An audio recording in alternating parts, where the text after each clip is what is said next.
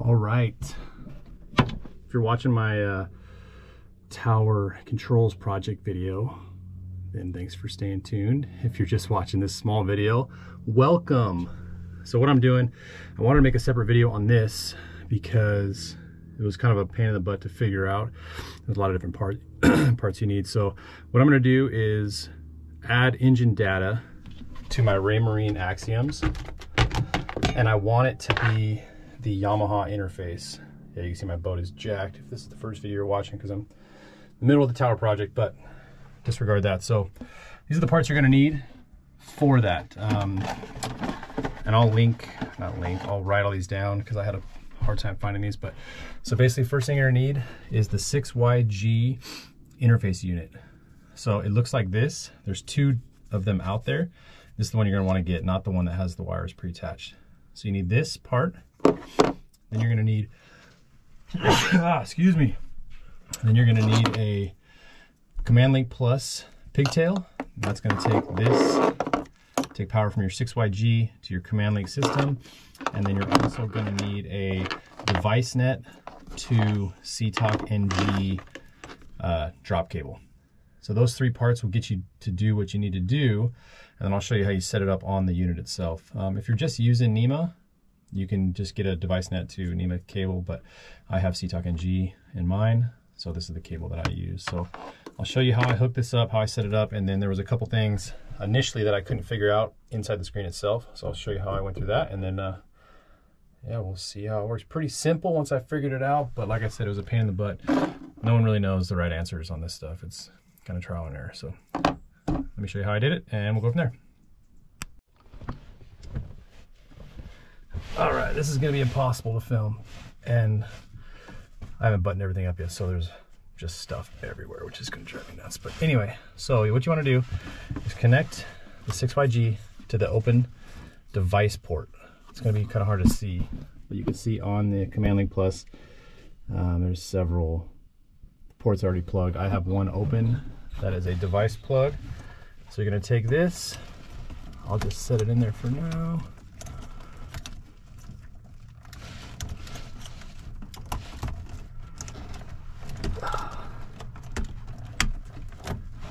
Okay, so that's in there. Then my SCNG device net's already hooked up. I'm gonna run this over to my network, which is right here. All right.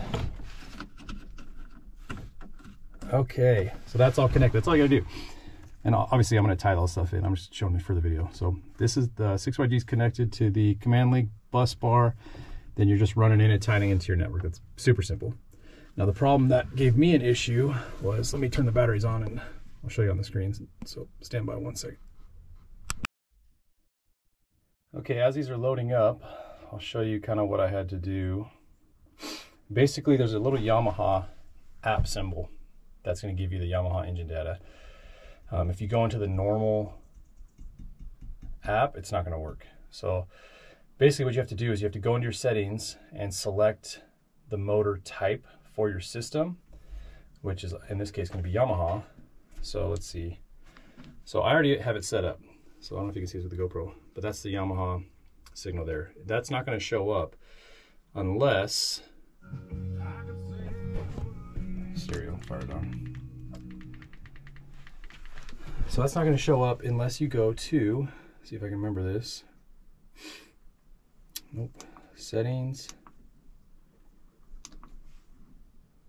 Oh, there we go. Settings, boat details, and then you're going to go to right here where it says number of engines 1, engine manufacturer. You have to select Yamaha or else that app's not going to pop up. So that took me a long time to figure out for whatever reason. I just overlooked it. And once I finally figured that out, then the Yamaha app popped up. You can see, I'll turn my ignition on, and this is what you get. You get the exact Yamaha display as I have over here. So it works out nice, and the reason I did this was because on the tower, all I wanted was a Axiom screen up there. I didn't want to have to add another Yamaha control unit. So now I have this up in the tower, and I'll have all my engine data that I need. And obviously it's networked to all my screens. So any screen that is on the network, I'll have the Yamaha engine data, and I'll be good to go.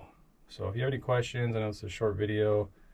It took me longer to figure out than I'm proud to admit, but it's okay. We got it working, and it's going to do exactly what I need it to do. So, and then all these functions, everything's tied in, so it works just like it would on your actual Yamaha control unit. So if you have any questions, let me know. Glad to help.